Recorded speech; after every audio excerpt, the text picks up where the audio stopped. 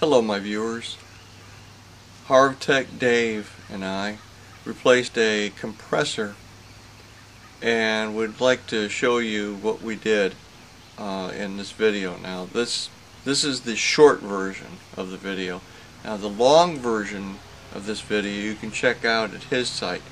And to see the long version, which is in 4 separate videos, as in part 1 through 4, I'm going to have in the description column over to the right a link where you can go directly to HVAC Dave's page, or you can click on the reply link that I have on the bottom, which will start the part 1.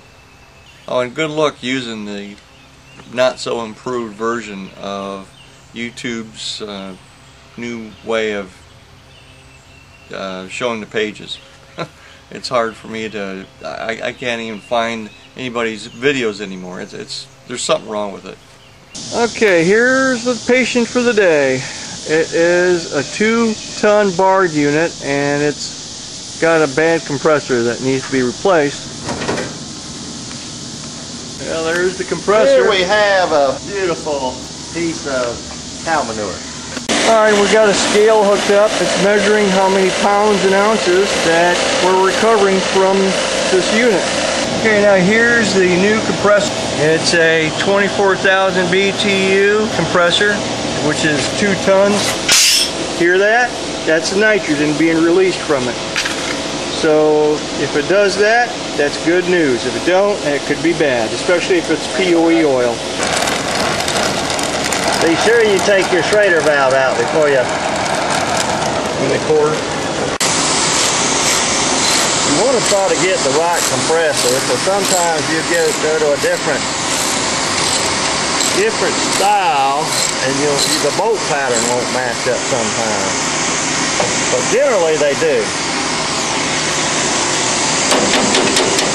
Usually the red, in most cases, the red is for run, the black's for common.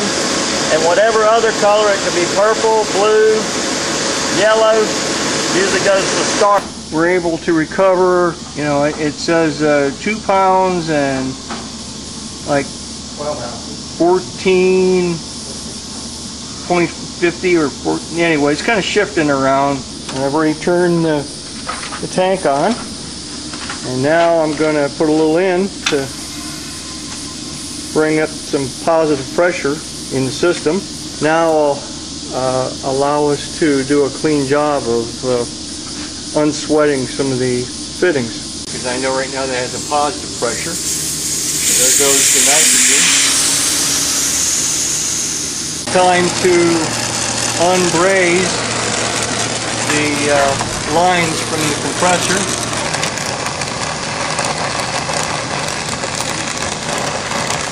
Good. Now the suction line.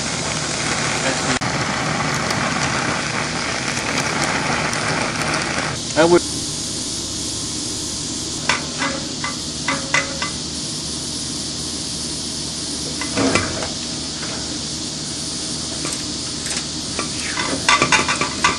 Yeah, this is.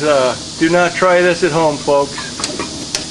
This is for professional AC techs only. That compressor weighs about 60 pounds. So easy to say from the ground, folks. Easy to say from the ground. I would love to put this on a scale. But right now, got the compressor's out of there.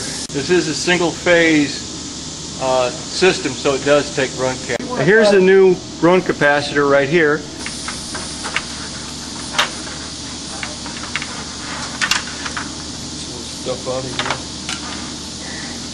I explained to him that actually the easy part is putting it in.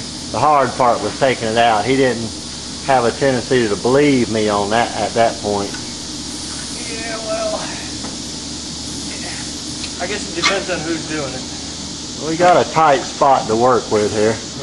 We already sweated in the liquid line, the high pressure line. We already did that, as you can see that thing going on there. Now he's doing the suction line. And if I do say, he's doing a mighty fine job. Alright, we finally got the compressor in. It was a real tight fit. A little persuading did it. It's all brazed in place. And now he's installing the liquid line filter dryer. And in this case, because it's a bi-directional dryer, the direction of the arrows are going both the same direction, so it doesn't really matter which direction the arrows are going. Now we're running a little bit of nitrogen through the system while Dr. G brazes the liquid line filter dryer into place.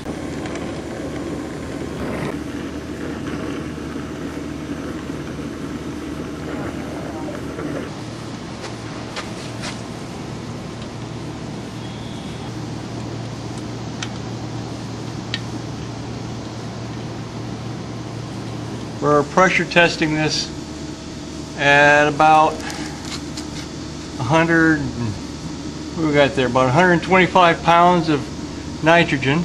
Here's our leak detector right here. Good old fluorescent gas leak detector, or soapy bubbles, whatever you want to call it. I mean, I'm looking at it right here and it's looking pretty good. I don't see any bubbling up or anything like that.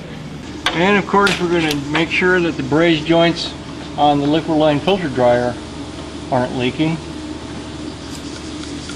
That's important as well. Yes, I think we're good to go here. And we still got roughly 125 pounds of nitrogen in it, but now we got to let it out. You kind of watch the gauges go down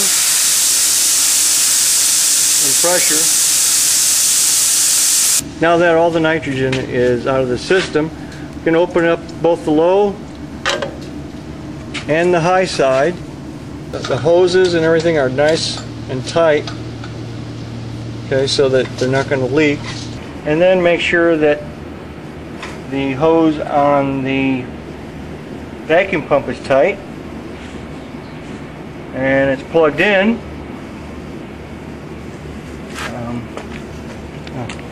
And here we go, we'll turn it on. Now it's going to put the system into a vacuum. And the vacuum pump's been running for a while now. And here's our micron gauge. And we got it down to 370 microns right now. That's really good. And all you really need to do is bring it down to 500 microns anyway. The next step is going to be He don't want me to talk charging about the my system. Gauge no more. He don't want to talk about my gauge no more. He's got bigger and better things to do. Alright, now we're going to weigh in the charge on this system. Because it's a package unit, we're not going to charge by superheat or subcooling or anything like that. We're going to charge by weight. Now Dr. G is opening the high side gauge. We want to go to 4 pounds, 5 ounces. 4 pounds, 5 ounces. That's 3 pounds. 4 pounds and 1 ounce. 2 ounce. 3 ounce.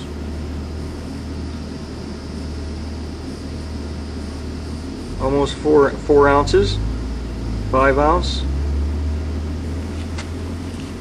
You want to call it there? Okay. And the charge is complete. And we're ready to go. Now we'll see how she runs. We still have the suction line hose on there, as we want to be able to clear all the liquid refrigerant out of the hoses while it's running.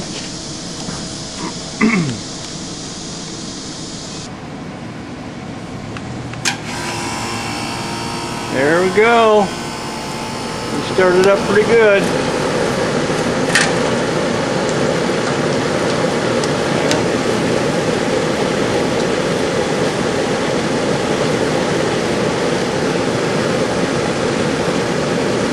And there it is, folks. It's running. It looks good. It's running good. Everything's just fine. That's that.